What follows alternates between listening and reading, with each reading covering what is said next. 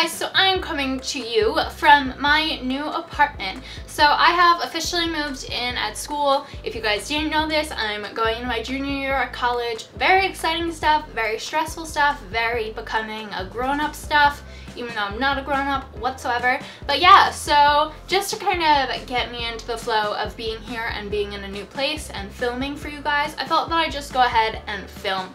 One, because I really need a video to share with you guys because it's been way too long since I posted one. And two, yeah, I just thought like better to go ahead and get started. This way I actually move forward with really getting comfortable filming here. So if you guys noticed, my filming setup is not really set up. The lighting right now is awful. I just have this giant window, like putting natural light on this side of the face, and then literally no light coming from this side of the face. So I look a little like a black and white cookie right now, but not black, just like darker. So yeah, that's really all that I have to say. So I thought that I'd just go ahead and kind of show you guys. I want to do like 10 cool things that I just have in my room. I told you guys I was going to do a home haul, but I think that that would be way too much stuff. So I'm just going to show you like 10 or so random but awesome things that I got for my room. I'm literally just going to look around, grab stuff, come into frame, show it to you, and that's going to be it for my first video here. Just again, if this video is like not up to the standard that you guys like to hold my videos to and that I hold my videos to, forgive me, my next video will be better, I promise. The first object, I'd love to toss this into frame, but I would probably hurt myself. It is just this cool spiky ball. My room scheme was like white, gold, and blue. So yeah, I picked up a lot of gold accessories because you can't really get gold furniture without it being really, really expensive. So I got this cool spiky thing, and I thought that they had them at Target, could not find them there. And I happened to go in Home Goods and I found this and this really cool geometric shaped like globe thing. But that was way too big for anywhere in my room. So I got this guy, and he's really pointy, really dangerous. Dangerous. And yeah, but he's cool and he brings in a little bit of gold. This next little guy is a little aloe plant because everyone and their mother is obsessed with succulents right now. And I thought when I bought this that it was a succulent. I got it at Home Depot. It ended up being an aloe plant. But you know what? That's cool. I don't discriminate against plants. I already kind of tore off one of his little leaves though. So he's not too fond of me at the moment, but we're getting there. So far, everything that I've grabbed has been like in arm's reach of me. So this next thing I got at Forever 21, and it is actually a garbage can, but it was gold. So I bought it, and inside of it I have put a blanket because I didn't want to use this cool gold bin as a garbage can. I wanted to use it as a blanket holder because I am obsessed with having blankets. So I wanted a place to like keep at least one of my blankets at all times. So this nice homemade blanket is actually another item in my room, and this was knit for me by a family member, and yeah, I just feel so loved with this blanket, and it has all these different shades of blue. It's so pretty, so thank you. You know who you are that you made it for me if you ever see this video. But yeah, so that's another third and fourth item in my room right now. The next item in my room is the next item in my room, which just scratched me in the face, is this cool glass pyramid triangle thing. So another thing that I really like at the moment is geometric shapes, which is why I got that like spiky thingy, because that kind of goes with linear objects. So this is something that I got from Urban Outfitters. I actually got this one technically on sale, so it scratched me because apparently, which I didn't know until just now, one of the glass sides opens and it has a mirrored bottom. So I think you're supposed to put jewelry in here. Let me know if you guys have one of these. Maybe I'll just get one of those fake little tea lights and put it in the middle. I think that could be really cool.